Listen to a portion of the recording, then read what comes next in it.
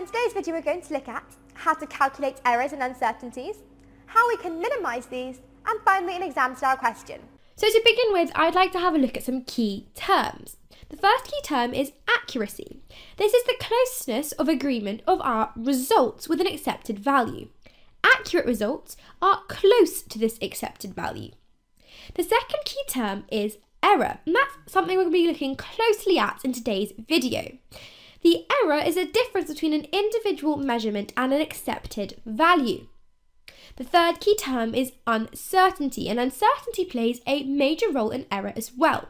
The uncertainty is the range of values within which our measurement lies.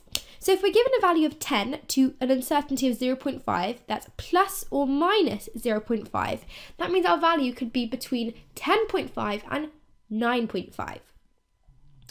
Reliability is the opposite of uncertainty. So uncertain values are unreliable, whereas certain values are reliable.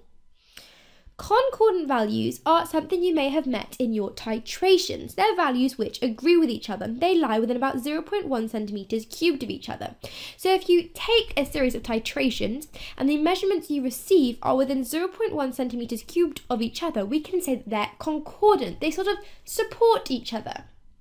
So let's have a look at how we can calculate error. Well, here I'm going to look at the burette. That's a type of apparatus, and I've drawn a little diagram of it here for you to see.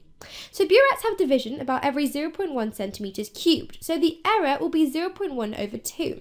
If you imagine, this is our scale. We've got 0.1, 0.2 and 0.3. The error is plus or minus 0.05, so it's above and below 0.05 centimetres cubed. Now, with burettes, we read twice. We read once at the beginning and once at the end. It's like a before and after measurement.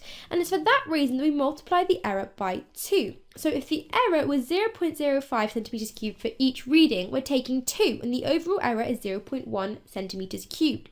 Hey guys, to continue watching this video and unlock hundreds of other super concise and exam board specific A-level chemistry videos, click the button. Join me today and together let's make A-level chemistry a walk in the park.